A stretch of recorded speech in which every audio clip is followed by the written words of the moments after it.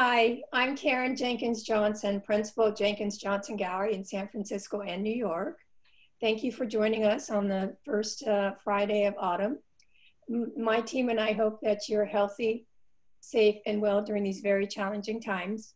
We welcome you to our 17th Conversation on Culture, a discussion with artists, curators, and collectors on current art world topics.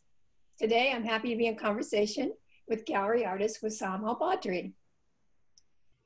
Before we begin today's conversation, we want to acknowledge at Jenkins-Johnson Gallery the passing of Supreme Court Justice, the notorious Ruth Bader Ginsburg.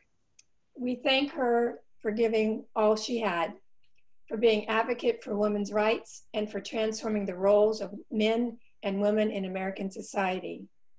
As a woman of color, a working mother, a mother of a transgender child, and the wife of a Black man. Thank you, RGP. May you rest in peace. Today, we're proud to be in conversation with a storyteller who continues to bring attention to the underserved and current world topics.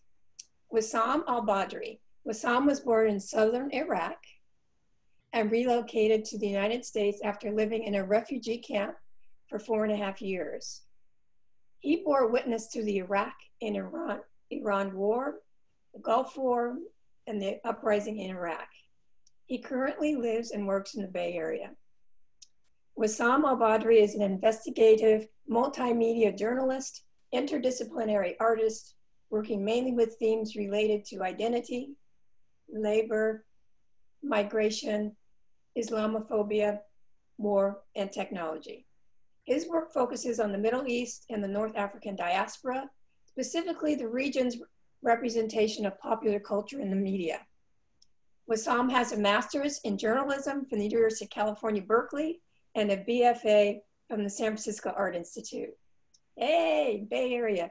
Al-Badry has worked for global media outlets, including CNN and Al Jazeera America. His photographs have been found in the New York Times, Rolling Stone magazine, The Atlantic, and Mother Jones. Wesaam has received several awards, including the John Collier Jr. Award for Still Photography, the Dorothea Lange Fellowship, the Jim Marshall Fellowship for Photography, and the National Geographic Society Fellowship. His work has exhibited at museums, including the De Young Museum, which is for the Fine Arts Museum in San Francisco, museums in Frankfurt, Germany, and the Cooper Hewitt Museum in New York City. He's participated in several group exhibitions in galleries around the world. He has an upcoming solo exhibition at Jenkins-Johnson Gallery opening October 12th. Wesaam is represented by Jenkins-Johnson Gallery both in San Francisco and New York. Welcome, Wesaam. Hi, Karen. Thank you so much for having me, and thank you for the beautiful introduction. And hi to everybody. I can't see y'all, but I'm super excited to share my 2 projects with you. And thank you so much for carving the time to hear us talk about culture. So thank you. I also want to mention that Wesaam is married to beautiful Malia, and they are expecting their first child this fall. Congratulations. Thank you. So Wesaam has several series, including the famous Al-Couture, that was part of contemporary Muslim fashion that traveled throughout the world. But today we're going to discuss his newest series, The Migrant Workers, primarily focused here in California, and then the Appalachia series, also known as the Mariana series. So let's get started. Can you please tell us a little bit about, Wesaam, your life and how you came from Iraq to the United States? Yeah, well, it's a beautiful journey to me, you know. So I was born in '84. I'm in a southern small town in Iraq, you know, in the marshes, pretty much Nasiriyah.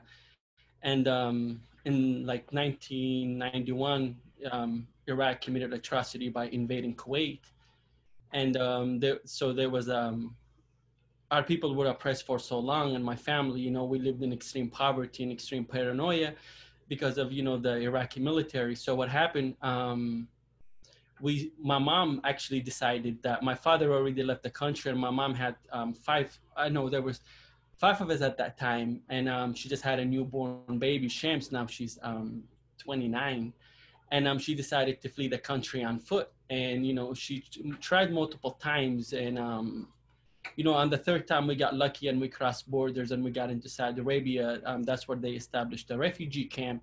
But we didn't know it was a refugee camp for the first 2 years because Saudi Arabia does not take refugees, so it was considered a prison of war camp. Then after that, actually the UN and other countries put pressure to take us in as refugees.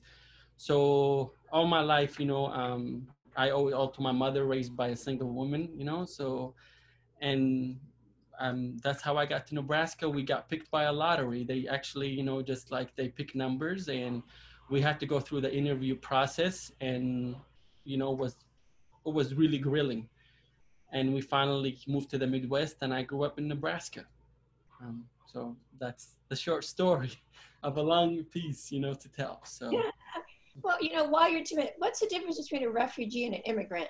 Well, an immigrant, sometimes a lot of it, like right now, is getting blurred, but a lot of immigrants sometimes is people who migrate from their homes due to like climate or due to like to seek, a better opportunity or to seek jobs.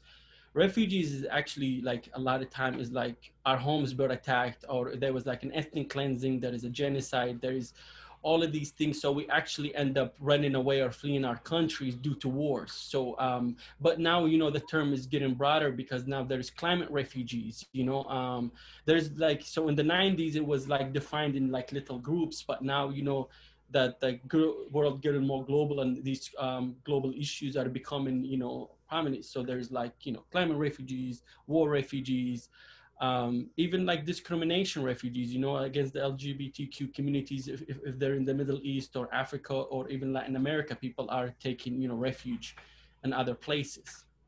So how was your time in the refugee camp and being a refugee framed your practice? Well, entering a refugee camp as a kid, you really don't understand, so when I was 7 years old, when I entered the refugee camp, I already had scars of war, physically and mentally on my body, right? Like, so when I entered it, it was still a safe place for me not to be in a war zone. So when you get there, you don't really grasp what is PTSD, right? Like, we didn't even know that term existed. I mean, I didn't get introduced to it till I was in my late 20s, because, you think it was just the norm of life. That's how life is. Yeah. And what happened is when I entered the refugee camp is like I fell in love with journalism, right? Because I really wanted to be a writer as a young kid. So we lived in tents, and, so sometimes people say to me, oh, you live in a small space. I was like, there were 7 of us living in a space for 4.5 years. So, sometimes it's like you just got to love one another. And so with that is that it really shaped my multiple things in my life. One is my love for journalism and telling stories, but also how journalism view us as the other on the other end of the lens, right? Like, I was one of those kids with a runny nose and a big old head, with no shoes on. That was me.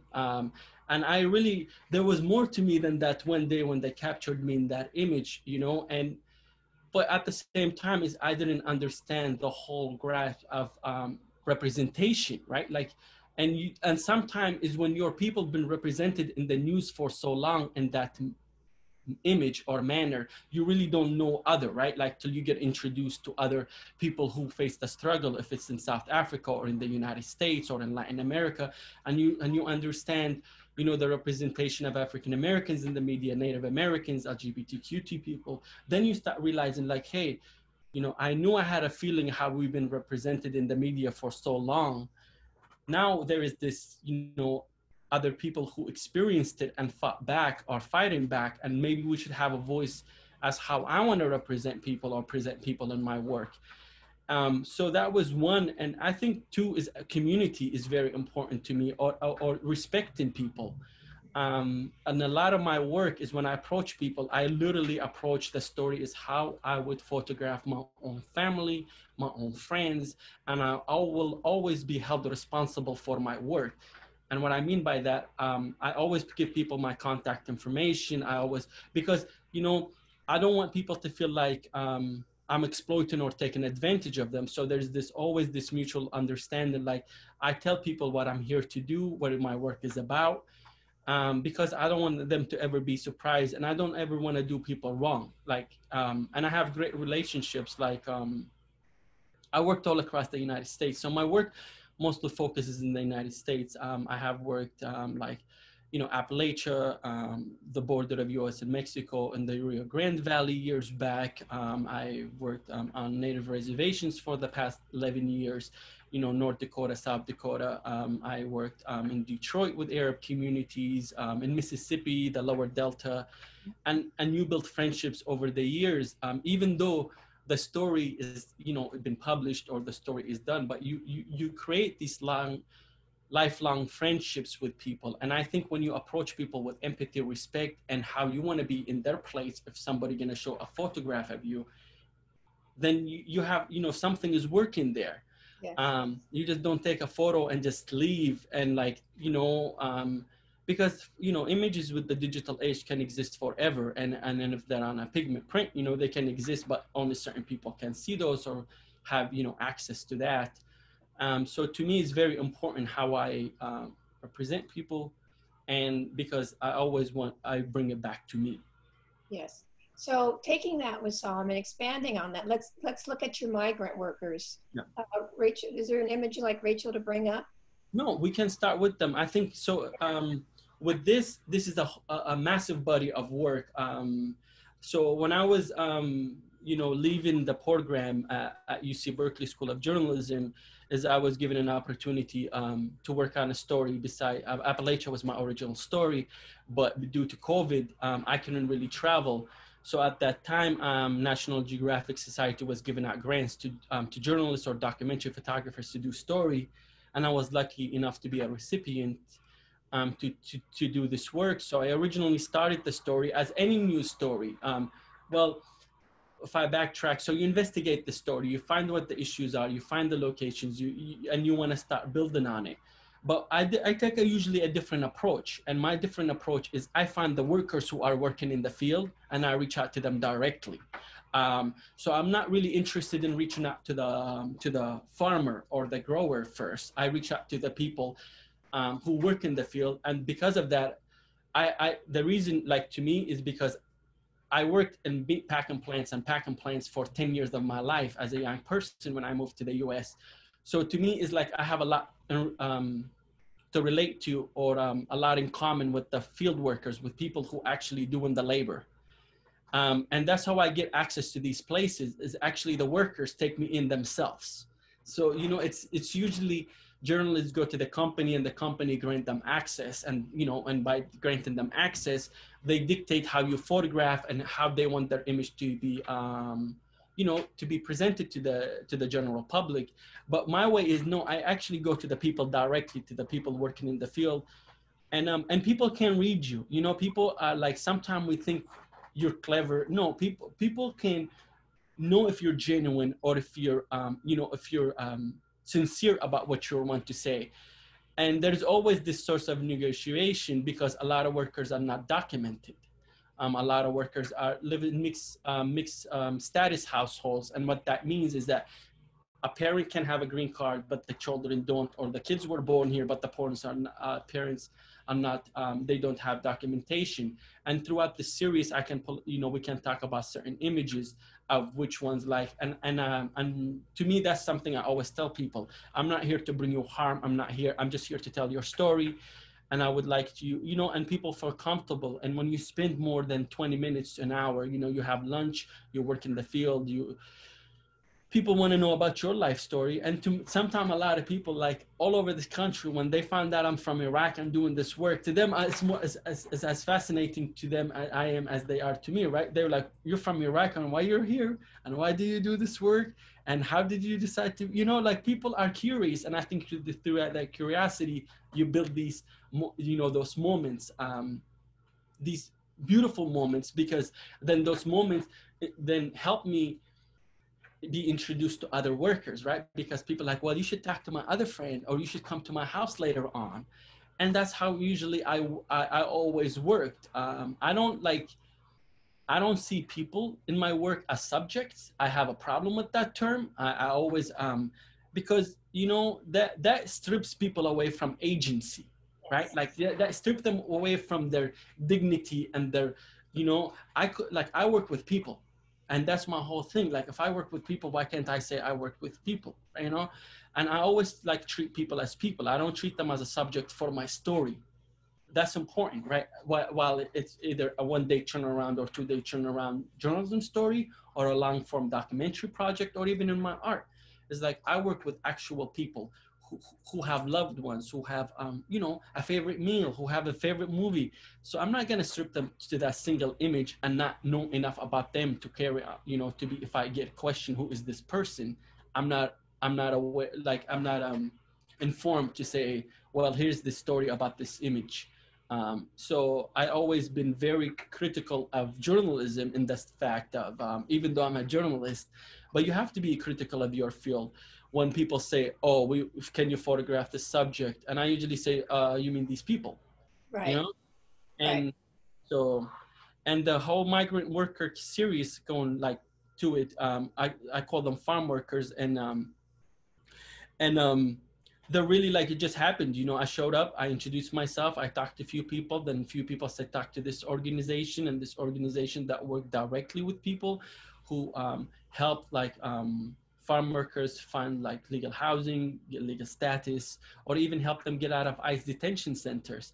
Then through that, you know, then I meet, you know, farm workers who just got out of ICE detention centers, you know, because of COVID, and they tell you their story, and that's what I wanted to tell. Like, yeah, this image right here, if we can pause on it, um, this person was really reluctant to speak with me in the beginning, but I was like, well, would you like to meet with me and have a conversation, you know? And the conversation went like, you know, look, I really want to tell your story. I think it's a very powerful story. I respect you, you know, as a person and your struggle. And I tell them a little bit about me. And I say, what do you feel comfortable if you are part of this project? How would you feel comfortable being presented? You know, like and and they usually just, you know, easily say to me that look, I feel comfortable if you record my voice, and which is, this is a multimedia project as well. They're video portraits and you get to actually hear this person speak. um, and what I would do is then I really just, you know, have them give me the time, and I listen, because I'm there to listen, right? And a lot of people have this thing that I'm giving them a voice. No, no, I'm not giving nobody a voice. Everybody have a voice. We just don't listen. You Yeah. see, people have a voice. It just, we choose not to listen to them. And my whole thing is, I just want to bring these stories for people to listen to. Um, and that's the practice in my work.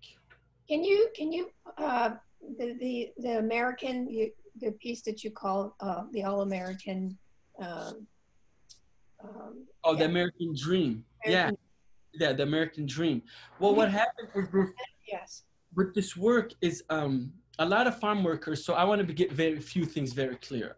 A lot of farm workers don't get health care. A lot of farm workers don't get overtime pay or unemployment for that, or social security. If that, so they have to work till they.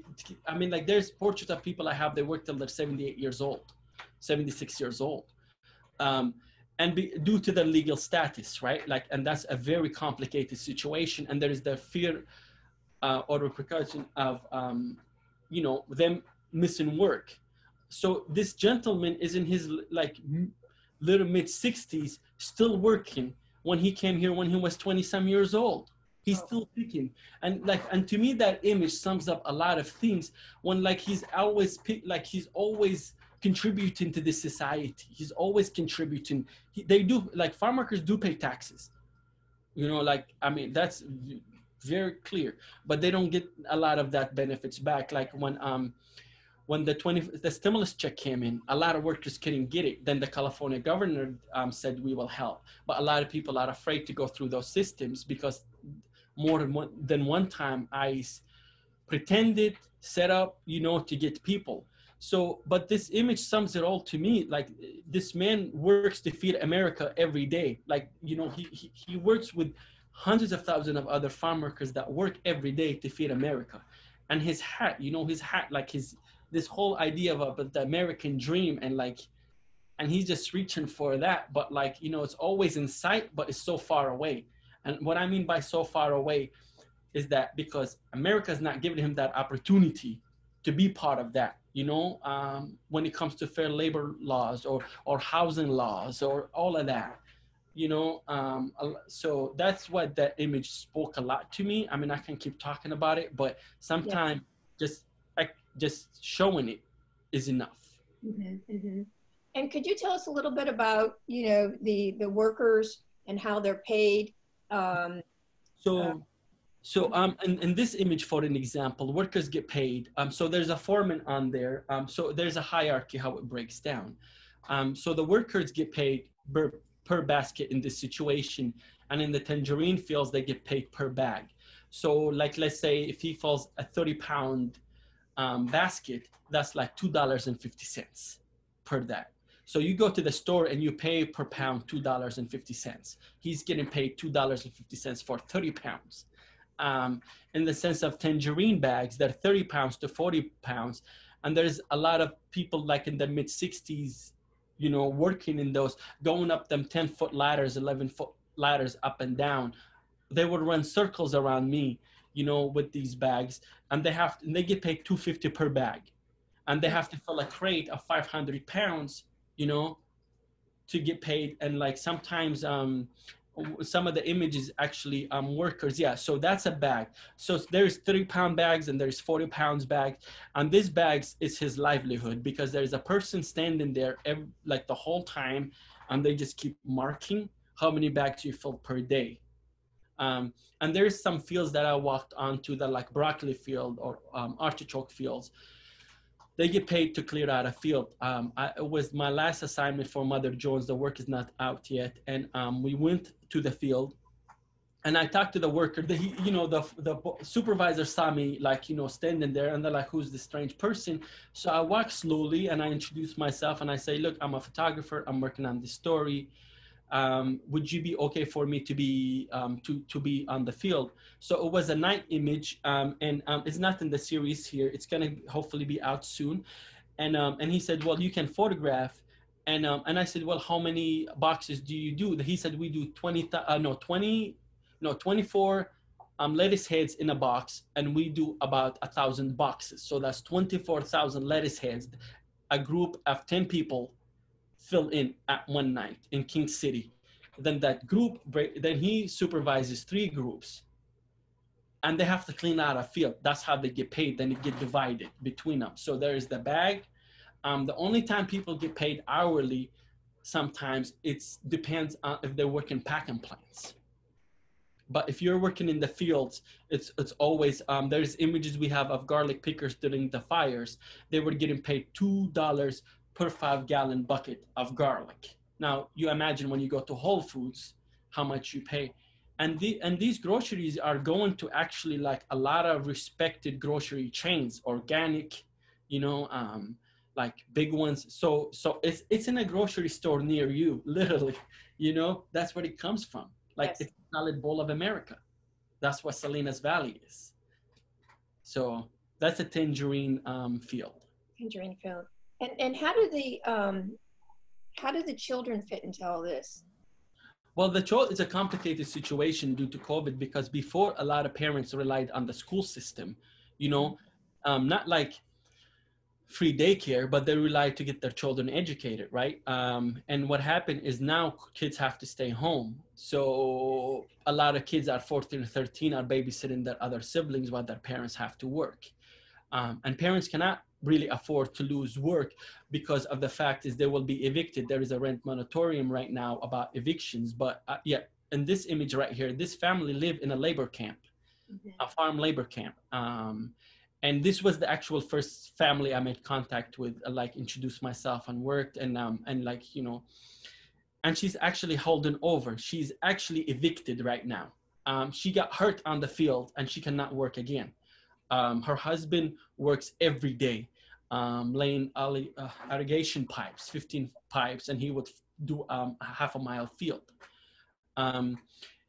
And his situation, he get paid hourly, right? Because he have to work in a field. So, and they're actually evicted. So what, she had a beautiful home, and what happened now, basically what you see, you know, they just have a mattress. There is 5 people living in that, 2 adults, 3 of her children and her sister she have custody of living in this home. And she's afraid because as soon as the courts open back up in Monterey County, the next big stories or the next big push is evictions, because a lot of people have been holding over. But you know, and there's an issue with housing in Monterey County. There are like 32,000 units in need of housing, but they don't have it. And Salinas Valley is this, I mean, Central Valley is the same in a lot of ways. So there is a lot of that. It's a complicated story how you do. I love this image because I was, you know, this little human have a little personality of their own. You know, I was standing there photographing, and sometimes, you know, it's just a nod, this universal nod, like if people agree with you in a camera, because it's tricky to photograph children without family, you know, parents' permission. But it's always that nod, like when you look at the parents, you know, and you ask for permission to photograph and they give you that nod, then it's beautiful. But to me, this image sums up a lot of agency in this little kid. You know what I mean? They had like their own little funk. You know, they're not like, they were not like, they didn't want to hear you. You know what I mean? Even the parents acknowledge that you're there and you're working. The little kids like this has had this beautiful thing to this image, and the composition to me and the colors, those are always secondary, right? Like a lot of time, when we want to deconstruct images of minorities, we always talk about compositions and colors. We're always afraid to talk about what we're looking at, you know, and what we're seeing. We're always go to the technical aspect, but we don't go to the actual person in the image. And to me, that sums up a lot of the work, is like farm workers do have a life outside of work. And I think that's the big problem, that we see these people as only like working in the field, but they have no birthday parties, they have no homes, they have no, you know what I mean? No, like beautiful dinners. And my idea was, no, I wanted to go into people's homes. Like my whole thing is like, okay, I did the journalism part, but now the documentary work and the artwork comes in, and I want to go into people's homes now. I want to be in their space. I want to see what it looks like. And that's what happened. That the continuing of this project is I actually start going into people's homes and showing where they live, you know, and it's an ongoing project going on. And this image is also, you know, same thing here. This young man, you know, is fighting to make his life a better place. But last time when I first met him to do the story for the New York Times with an amazing other journalist from the program, what happened is that he's working in the grape fields. You know, so sometimes like life and opportunities are not as the same as we think they are to other people or minority groups. Right, right. Yeah. This image is also of the couple. Actually, it was a food program and Delano to farm workers. So if you do, there is a mile or two of farm workers in line to get groceries. They can't afford the fruits they pick. Yeah. If that makes sense to you. There's a lot of food deserts. And what I mean by food deserts, they're like in this story in this little town, that the only grocery store within like 40-mile radius is this little convenience store that it said it had fruits, but it was like old fruits. You know, it's cheaper to buy like food, you know, that's like filled with sugar. And I'm not judging nobody, please understand, like I grew up eating that food, you know. So I'm not saying like, but I'm saying like we should afford the people the same opportunities they're picking. If they're picking the vegetables, they should be able to have the fruits and the vegetable they're picking. But there's a lot of laws against that. Could you tell us a little bit about Wesaam, about, you were telling us how the picking happens and it falls on the ground, and then how it happens? Yeah, you cannot pick it. So if you're picking tangerines, as soon as that tangerine hit the ground, the farm worker cannot take it home, or they cannot, it just sit there. Like it just, you know, if it's spinach, if it's broccoli, if it's anything, like, you know, if it was cut from the tree or rooted from the plant, from that, and it hits the ground, they really cannot take it. It's considered contaminated and they just have to leave it behind. So a lot of times farm workers don't get to take the vegetables they pick home. And a lot of it, I mean, there's like thousands of pounds sometimes of spinach just laying across a field. Wow, that's deep. That's really troubling. Yep. But this That's image it was also in Delano. And I started, after my brother's passing, I started paying attention to memorial sites on the highway, like how do we honor our loved ones. And this image in particular, like you can see the Coke and the Sprite there. So people came like probably a few hours before us, because when I got there, it still had the like little moist on top of it. And it's actually a parent of 7 children, I believe. Ice chased them down, and they crashed into the electric pole in the back, because there is a ditch behind this directly, and they crashed and passed away. So now they left 7 orphans behind. Right now, ICE is not doing as much raids because they're considered essential workers, which farm workers have always been essential. And now our love for farm workers, I hope that continues, because we should be advocates, for bringing change. And I think with this story in particular, these parents passed away and left 7 children behind because of that. In this image, a lot of farm workers cannot leave work, right? They're afraid to lose work. So even if they're sick, they can't leave work because they get paid, per day. So if they don't make that payday, they can't support their family. So this is a hospital actually in Salinas Valley, or in Salinas, the city of Salinas, and they made a command center. They call it a command center. And basically there's multiple languages, indigenous language, and besides Spanish and English. And people can call in with their symptoms because people are afraid to show up to hospital, because there is always the fear of ICE agents there outside catching you anywhere, or, police arresting you and handing you over to ICE. So farm workers sometimes call with their symptoms, and if it's really like dire, they have to come in. Before, there was a mobile unit that used to go to the fields and check on farm workers, but now they had to stop that since March because of COVID and funding. So before we get off of the migrant workers, because we're going to switch to the Appalachia, is there anything else you'd like to tell us about the migrant workers before we go on? Is there something you'd like us to pull up, an image? I think this image for me, I'm really happy with this image. And the reason is I'm saying that because, not for the visual, but because of this human being behind the image. Actually, she's a breast cancer survivor. Okay. And she's still in remission, right? But she's in the field. She's immunocompromised, but she shows up to work every day. And during the fires a few days ago, or the smoke, I was in the Midwest, and she was sending me photographs and videos of them working in the field. So this work is really difficult. This work is not easy to do, but I wanted to photograph it in a beautiful way, right? I wanted to photograph people, how they see themselves. I wanted them to have these images in their home as well as in other places, but an image they could be proud of, to say, look, this is an image of me in this photograph. It's not just like I was a subject for somebody's story, but no, like, look at me. Right. So, and I'm like, if anybody having a particular question they would like to ask or something, I'm more than happy to answer it. So what photographer has influenced your work? We're going to switch to Appalachia now, please. So photographers that influenced me, well, obviously, like, Gordon Parks is one of them. I was in high school, and I read his book, A Choice of Weapon, I believe, and I didn't understand what he was talking about, because I was not that easy kid in high school, so that was one. Eugene Smith, always been a very big influence on my life, because I think sometimes humanity shows their work. So those, like, one thing. Obviously, Ken Light been a very great mentor in my life. Linda Connor, what do you call it? Like Darcy Padilla, Carlos actually is in your, with you as well. So these people, I think the reason I named the living ones is because I can reach out to them, and have a conversation.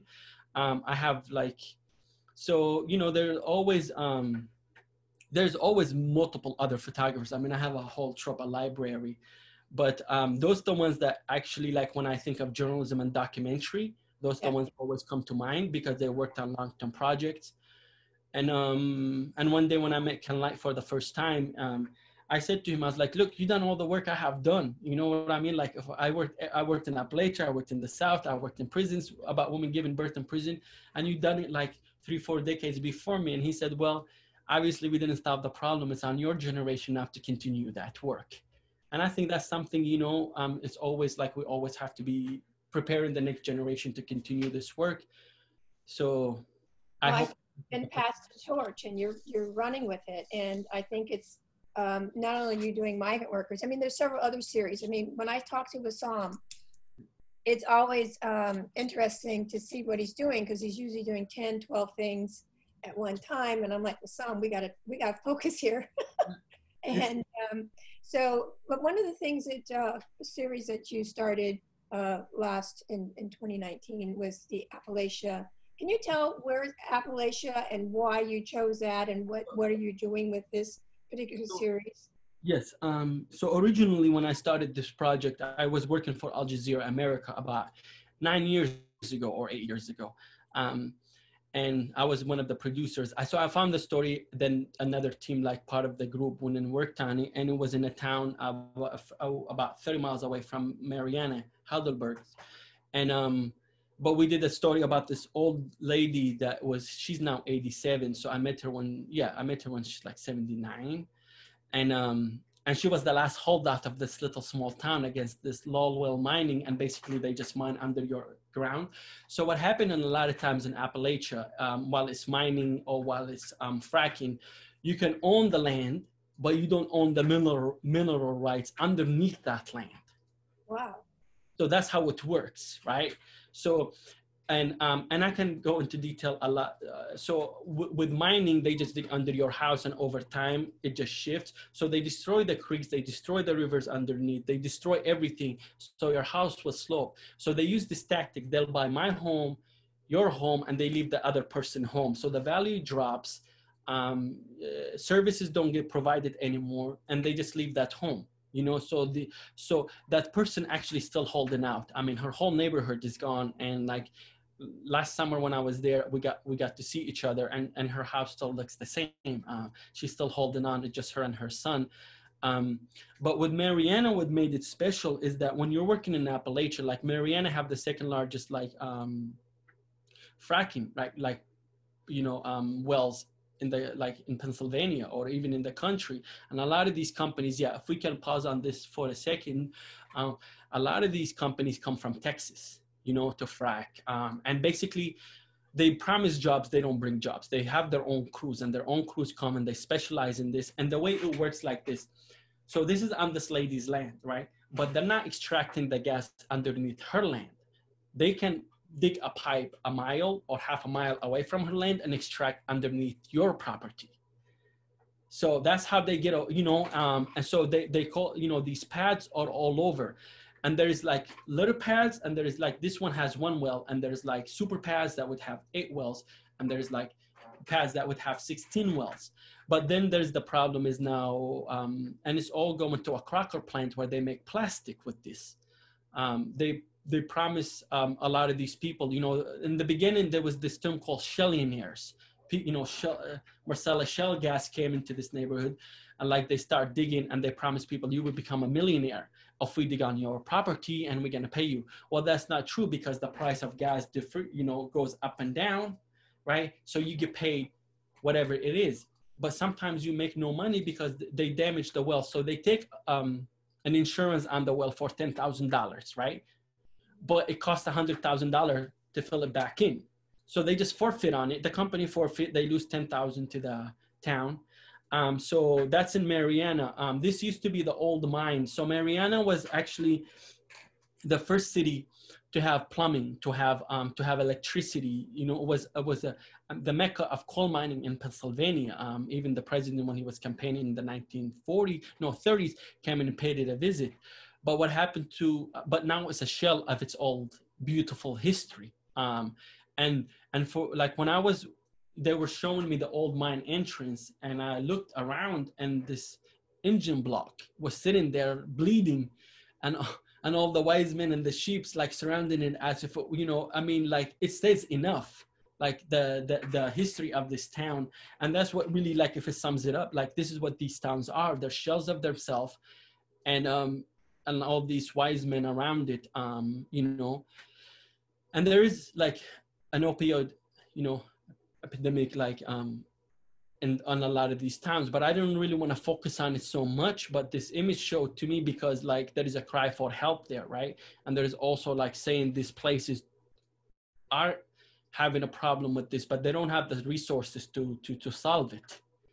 um and that's like, to me, it's an important thing, because you know, my family had problems with these issues. So it's always, for me, it's important, like when I see things that I can relate to, and my family had you know, have these things, I, you know, I bring them into my work. This image of this man, we, you know, he introduced me to a lot of folks, but through conversation, I was like, hey, you know, he first, you know, they got to get to know you. And he's like, you know, I have a son, and my wife died from open heart surgery a year ago. And I was like, look, you know, I'm working on this story. And he's like, so he brought his son to meet me, and I wanted, you know, to photograph them. And I got these photos, and to me, it's an emotional thing, because after I took the photos of him, in a month, he passed away, you know, from, you know, a heroin overdose, right? But that's not the story is about. But the story is about this beautiful human being that I get to give his family a beautiful photographs. And I think that's what artists and photographers are meant to do, is that, you know, we record our time, you know, and you know, it's important. This man as well, you know, he worked in the city for so long in that town, but they're getting sick because there's a lot of metal particles are getting released into the air, beside chemical particles, beside noise and sound pollution into this town. And what makes this town unique, usually when you build a fracking site, is above land, right? Like when you build a pad. Well, with this town, is the town is actually on top of a hill, so the pad is underneath. So they do have a sound barrier, as it was instructed to have, but the barrier cannot block the sound because the town sits high. So everything blows upward into the city, into the town. And he'd been diagnosed, you know, with muscle deterioration, a loss, and cancer, you know. And they don't have the power to fix these issues. When I photographed about 20 families in this 70 family town, mm-hmm. A lot of them had the same symptoms, you know, nosebleed, headaches, loss of appetite, but a lot of them don't talk to one another, you know. So for me, that's when investigative journalism comes in, right? So you start knocking on doors and you say, hey, you don't tell them the neighbor said they had these symptoms, right? So you start asking them questions about, like, are you, you know, and do you have any health concerns? And they all repeat the same exact thing across. This image is like, this has actually been my contact point throughout the whole story there. That's like, you know, a beautiful human being, a very unique character, because, you know, not afraid to talk to the companies, not afraid of the city council, you know, and as always, you know, and we both dress the same way in a lot of ways. You know, we just had our own sense of fashion, but I wanted to share that as well, right? Like there's this thing to us. Yes, yes. And are these primarily people that, I wonder why they don't talk to each other. I mean, I find that very interesting. Because everybody know each other for so long. They lived in the same communities forever. I mean, what I mean, don't talk to each other about their pride. They're proud about, like, their they don't share their struggles. They don't say I'm sick. They talk about other things, right? But they don't talk about health issues. They don't talk about those stuff till I come in and I start connecting the dots between people, right? But that's the reality of it, is sometimes they just keep to themselves. They just want to work, and they, you know, they just want to live, and they're more concerned about, like, paying, because their bills are up there, like, through the roof, you know, even though they own their homes, but the property, now you buy a home there for $5,000, a 4-bedroom, 5-bedroom home, because nobody want to live there. So they're fighting for survival. They're fighting to exist. but at the same time is that I wanted to show the human side of it. Then I can come back in with all the technical, images, like to support that what we're talking about. The man in the choir, the preacher in the back is the mayor, the former mayor of the town. He was a very outspoken person against the company, and the company made sure he loses his seat, because that's what happened. These companies are so strong; they basically just replace a whole city council with a whole new city council.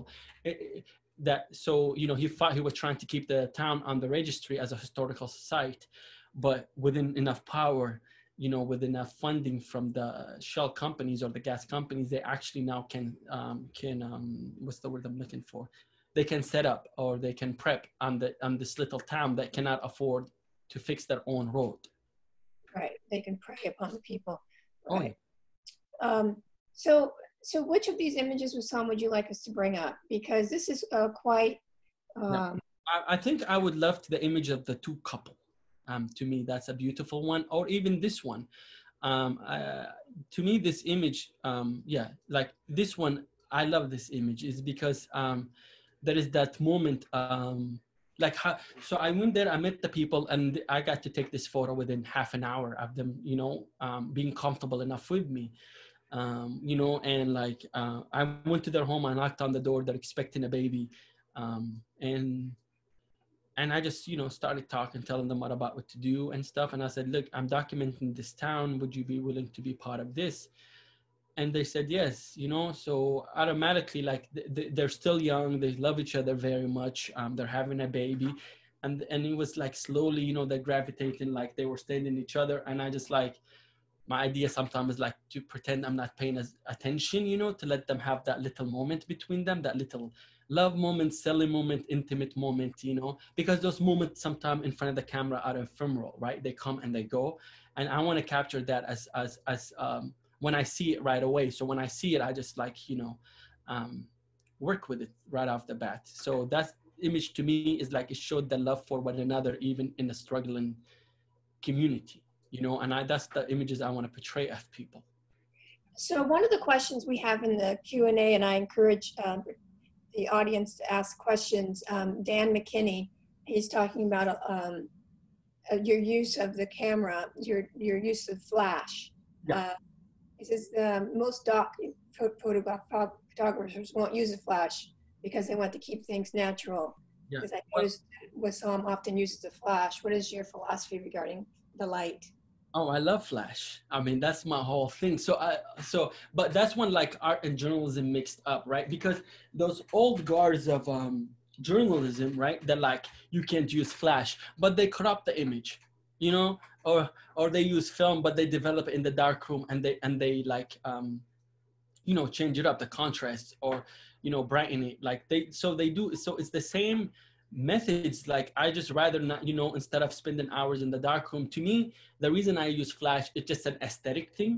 I like my images to have like, I like the person I'm photographing to separate from the background. I like to give them their own space, because to me the background is important as the person that's in the space. So I want them to have like, equal value at times, and sometimes is the person in the image have more value, instead of I blend them into the background and they just fade away. I don't want people to fade away in my work. I want people to stand out in my work. So how did you develop this relationship with the people? Because you tend to have, how do you feel that your nationality helps you with your connecting with others when you're out your stories? Well, one, I talk a lot, if you haven't noticed. So I think that builds great relationships with people, because they're curious. I'm curious to know about people's lives. I'm curious to know who they are. I'm curious to know everything. And they're just curious. They're like, you're from Iraq, and how did you get here? And why you're here? And why you want to tell my story? Then you just start talking, and sometimes you actually have a lot in common with people. Then you know what I mean? Like we build these boundaries, but then like a lot of us grew up in the same living conditions. A lot of times, a lot of us grew up on like government support at times. A lot of us, had this struggle. A lot of us were raised by a single parent at times. So a lot of these things start a conversation with people, because you don't want to come in as a journalist or a documentary photographer and come in stiff, right? Like, I know what's best for you. No, I'm actually there to learn from people, and curiosity is what keeps me, working with the work. So I'm always interested in asking more questions and letting people know about me.